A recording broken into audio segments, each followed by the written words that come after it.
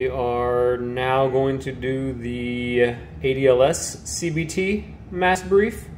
So we're going to start here. We have the course objective, designed to train airfield drivers on basic airfield driving knowledge required by the AFI 13213, airfield management. We're going to get started. Look at the airfield layouts, and I'm unable to click on any of the tabs throughout this, so I apologize in advance for that. So we're going to talk about runways, taxiways, and aprons. The runway is the blue section here. The taxiways are the orange, and the red are the aprons. So runways are the paved areas of the airfield used by aircraft to take off or to land. And runways are identified by numbers that represent the orientation of the runway approach in compass degrees rounded to the nearest 10 degrees. So we have runway markings here. Their runway markings are white. So you have your runway threshold, designation, the stripe, the side stripes, and then your runway fixed distance marker here. If duties require you to operate your vehicle on a runway, you're required to have two-way radio or an escort capable of contacting the tower. It's very important. Another area here is taxiways. They're designated as paved areas that aircraft use to taxi between the apron and runways.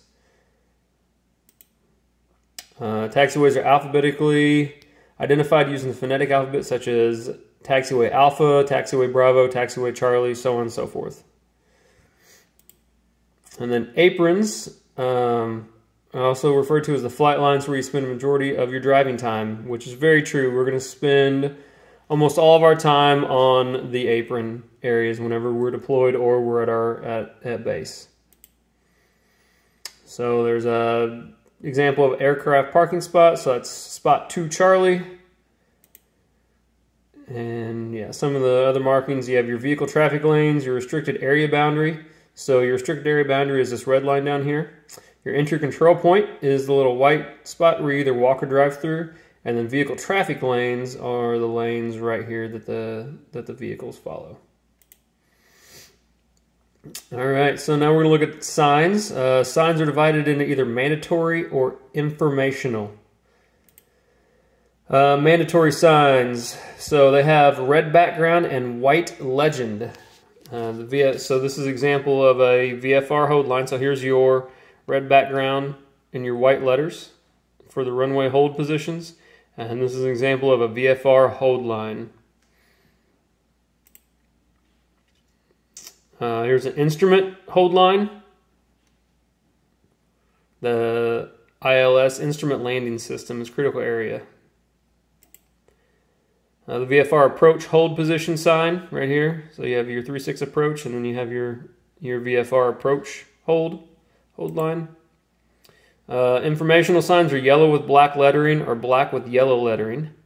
Taxiway directional signs are yellow with black lettering and normally indicate a taxiway entrance from the runway or the direction to a taxiway or runway. And taxiway location signs are black with yellow lettering and indicate the taxiway that you are on. So you have your taxiway markings, you have your center line. Let's see if it'll let me click on this. Your VFR, okay. Your instrument, there's your instrument there. Your edge, you have your double yellow and single yellow for your center. Your service roads, and then the helipad. Typical example of airfield signs and marking layouts. And we're going to go to the summary. Introduce typical airfield layouts, included aprons, taxiways, runways, and standard airfield signs and markings. And our end of module quiz. Blank are the portion of the airfield where aircraft or helicopters are parked before, after, or between flights and for service and maintenance. It's going to be your aprons. What are the routes? Marked with solid white lines on the edge and a dashed white center line. That is the vehicle traffic lanes. Okay, blank are identified by numbers that represent the orientation in compass degrees rounded to the nearest 10 degrees. It's going to be your runways. Mandatory instruction sign located at a runway hold line will be what color. That will be mandatory instruction sign located runway hold line will be what color? So they are white letters and a red background. Where would this sign be located? Taxiway, the VFR hold line for runway 422. It's going to be at the VFR hold line for runway 422. Near what airfield pavement marking would the following sign be located? At the VFR hold line. That's correct. All right, 100%. And next, okay, on to adverse conditions. Module, you'll be introduced to procedures and restrictions during night and adverse conditions. After completion of the module, you'll be able to identify when to use parking, flashing, and headlights during night or restricted visibility. We're going to go to our airfield lighting. Vehicle operations during night or adverse conditions can produce significant challenges due to diminished depth perception, glare, and limited visibility. Let's see, Module 1, aircraft parking aprons are the portion. At night, this area is usually lit by stadium-type lights. So great big lights that shine down like you're in a stadium. Taxiways, designated pave areas, use a taxi between the apron and runways. At nighttime, taxiways have internally illuminated signs and blue edge lights. Blue lights for taxiways. And for runways have white edge lighting during nighttime and inclement weather. It says note, so restricted visibility. Vehicles with daytime running lights will park in a safe location with ignition off, parking brakes set, and emergency flashers on. During periods of severely restricted visibility, there are some other rules to follow. When visibility is less than 300 feet, refueling and explosive loaded vehicles will not be operated without authorization from the wing base commander. Visibility is less than 100 feet, no vehicles except emergency alert vehicles will be operated on the airfield. When visibility is less than 50 feet, it is recommended that a walking guide equipped with a flashing and or luminescent wand be used during emergency movement of alert vehicles. All right, module, we were introduced to procedures and restrictions during night and adverse conditions. And let's go to the quiz. At night, the taxiways have internally illuminated signs and blue edge lights. At night and during inclement weather, it is critical you gain permission from and maintain communication with the tower controller while driving in the control movement area. Will be true. Vehicles with daytime running lights must park in a safe location with ignition off, parking brakes set, and emergency flashers off. It's going to be false because it says emergency flashers off. For periods of lowered visibility, which of the following statements is true? So this is the Air Force test here. It's going to be all the above. So visibility is less than 300 feet, refueling. Vehicles less than 100 feet, flight line vehicles will not be operated on the flight line. And visibility is less than 50 feet, have a walking guide with flashing or luminescent wand. All right, another 100. All right, operating procedures and standards. The module will be introduced to airfield entry requirements, foreign object damage prevention, precaution for driving near aircraft, and rules on mobile obstacles. Before driving on the airfield, you must have authorization to enter the controlled area, a license or certification to operate a vehicle, completed the base's airfield driver training course, and completed an initial airfield driving check ride. So FOD. When motor vehicles are operated on unpaved surfaces, rocks may become lodged between dual wheels and gravel may stick in the tire treads. When entering the ramp area or airfield, operators will stop and remove foreign materials from the tires. I think we're all familiar with that. Check tires, remove objects, ensure that any loose objects are secured and stowed, and perform a FOD check anytime you enter the airfield or return to a paved area of the airfield after driving off of the pavement. FOD prevention is your responsibility. Driving near the aircraft, there are maximum limits of 5, 10, and 15 miles an hour on the apron and vary by proximity to the aircraft and vehicle type. and I cannot click on these. So 5 miles an hour, any vehicle operating within 50 feet of an aircraft. 5 miles an hour is your max speed. Another important thing to note here is on the airfield, speed limits will never be exceeded except by emergency response vehicles responding to an actual emergency. A red ball is not an emergency. Traffic flow rules. Always drive and park with the driver's side of the vehicle towards the aircraft. Drive parallel to aircraft taxi lanes where marked. Cross aprons perpendicular to taxi lanes and aircraft parking spot rows. Traffic flow rules yield right-of-way to taxiing aircraft, including helicopters in hover taxi. Never drive in front of moving aircraft or between a follow-me vehicle and a taxiing aircraft. So the follow-me is the only one authorized to operate in front of a moving aircraft. Within rules for parking, shocking, and backing up. Within 25 feet of an aircraft, you will not back up toward the aircraft without a spotter to guide you and pre-position shock to prevent you from backing into the aircraft. When remaining in the vehicle, set the parking brake. Place automatic transmissions to park or place manual transmissions to reverse. Rules for parking and shocking. When the engines are running or about to be started, do not park within 25 feet in front of or within 200 feet to the rear of or within danger areas specified for the aircraft. When the engines are running or about to be started, do not park to the side of the aircraft where the personnel in the cockpit cannot see you. Jet blast hazard. Minimum standards are 25 feet in front of and 200 feet to the rear of aircraft. Never drive behind an aircraft while the engines are being run above idle during an engine maintenance run. Unattended parking rules. When required to temporarily leave the vehicle, park so your vehicle does not interfere with aircraft being taxied or towed. Turn the ignition switch off and leave keys in the switch. Set the parking brake and place the transmission in park with an automatic transmission or reverse with a manual transmission. Local operating instructions may require you to chock the vehicle. Emergency and alert vehicles responding to an emergency or alert are exempt from these requirements.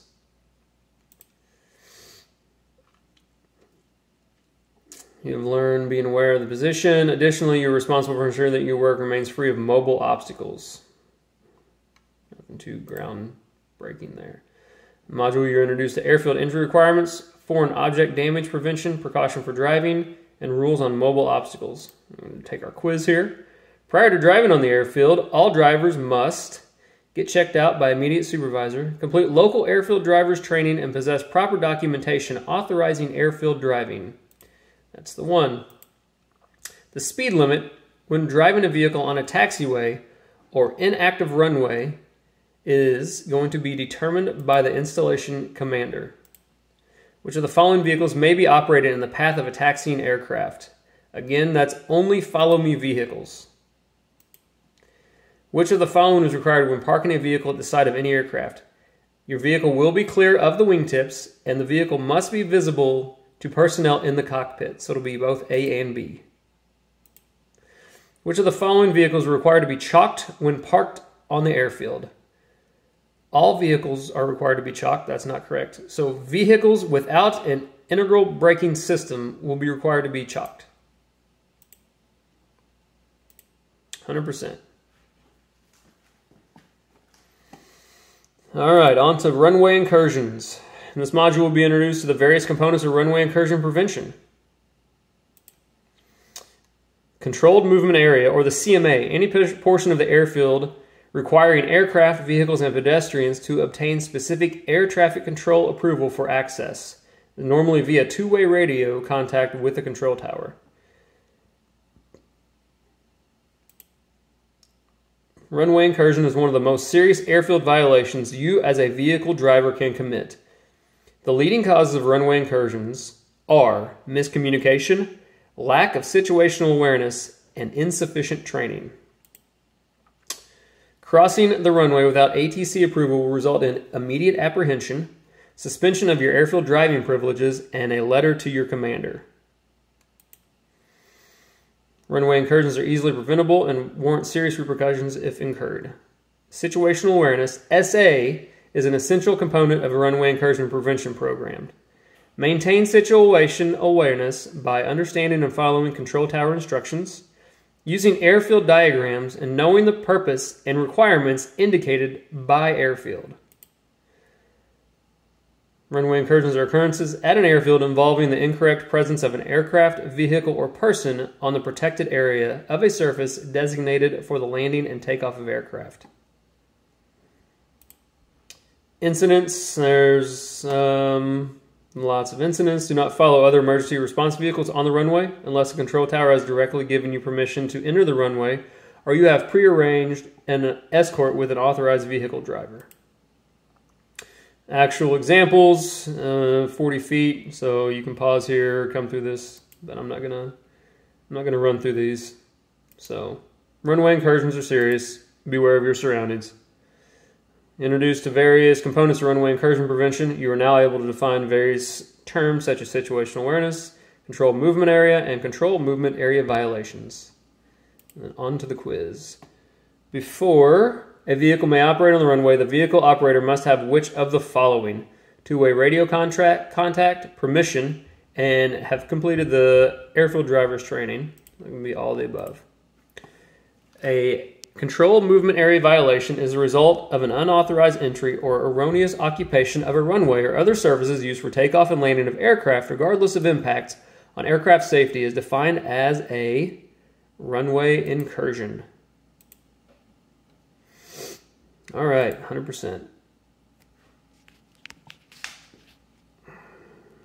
And we're going to go to the air traffic control communications. In this module, we'll learn effective radio communication techniques, communication procedures for escorted, unescorted runway vehicle entry, and light gun operations during radio failure.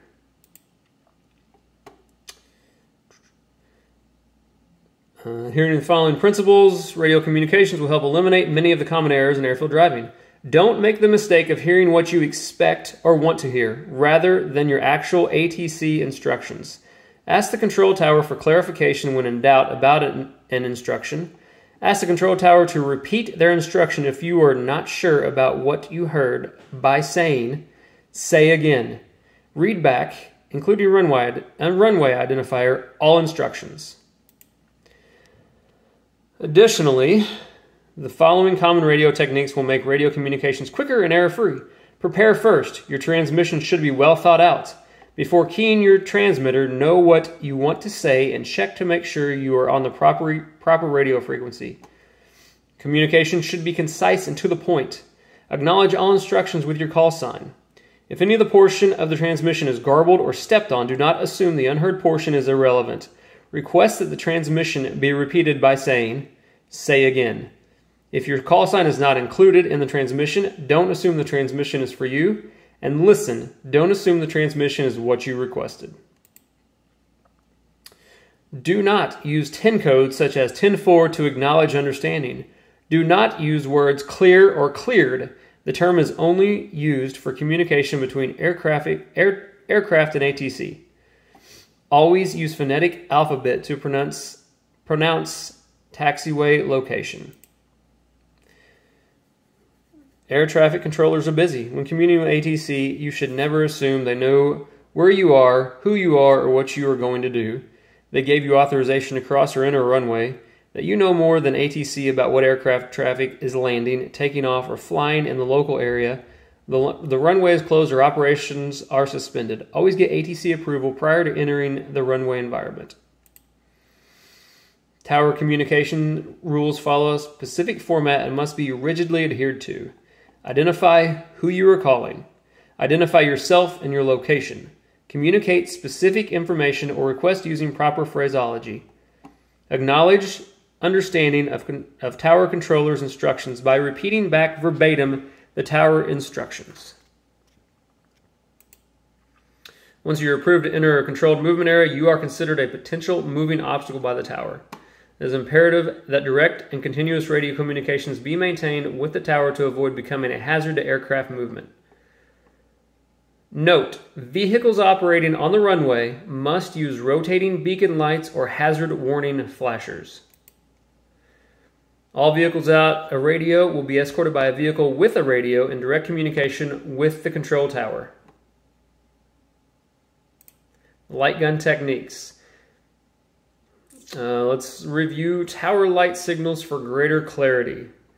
Note, during daytime operations, glare may reduce your ability to see tower light gun signals. So you have, these are solid, these are flashing.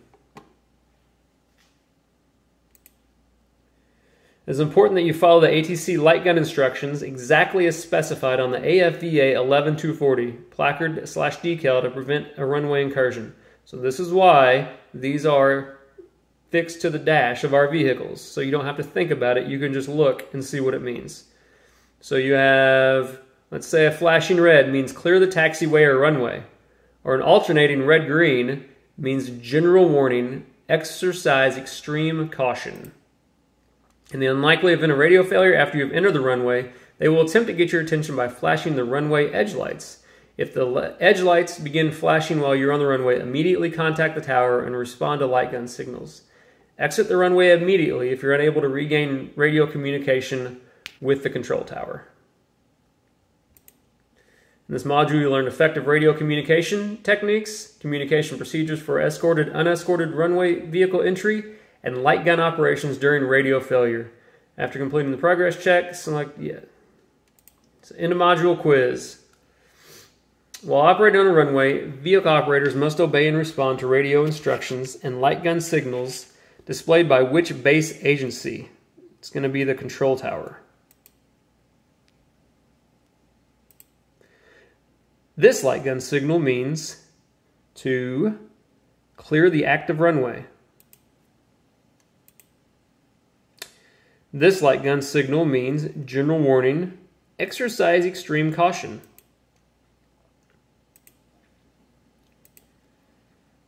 And now on to the end of course test. You have now completed the instruction portion of the Airfield Driving course. For you to receive credit for this course, you must complete this multiple choice test with a minimum test score of 80. I'm going to jump to the test. What are the color of the runway markings and runway hold lines?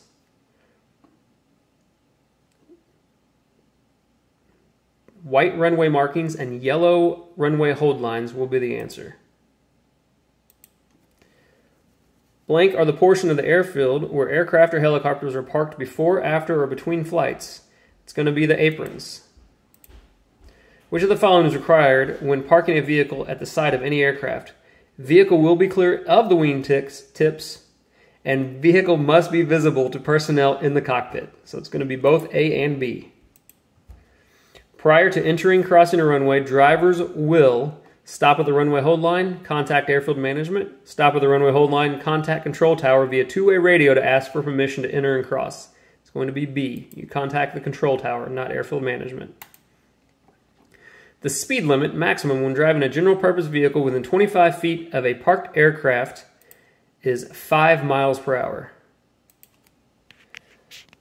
What is the speed limit for a designated traffic lane within 200 feet of a designated aircraft parking area? It will be 15 miles an hour. When are vehicles responding to red ball incidents allowed to exceed speed limits? They are not allowed to exceed speed limits. Only true emergencies.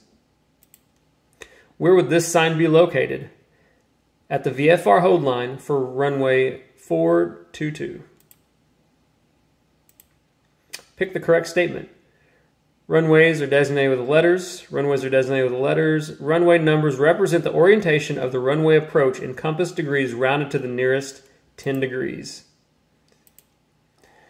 Crossing the runway hold lines and entering a runway without ATC approval will result in immediate apprehension, suspension of airfield driving privileges, and notification of the squadron commander. It's all the above. What is depicted below, and what must a driver do when they approach it? It's going to be an instrument hold line. Obtain approval from tower during inclement weather before crossing. Which of the following statements are true for chalking parked vehicles on the airfield? Alert emergency vehicles responding to an emergency are exempt. All vehicles are required to be chalked. Both, none. So it'll be A. Emergency vehicles are exempt from chalking.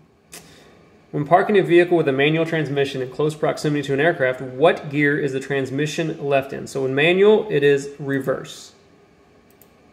Which of the following actions are required when parking a vehicle on the airfield?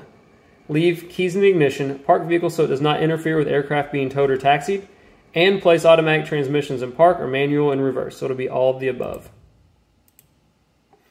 When an aircraft's engines are being operated, vehicles will not be parked less than 25 feet in front and 200 feet to the rear of an aircraft. 25 and 200. It's the magic numbers. This light gun signal means clear the active runway.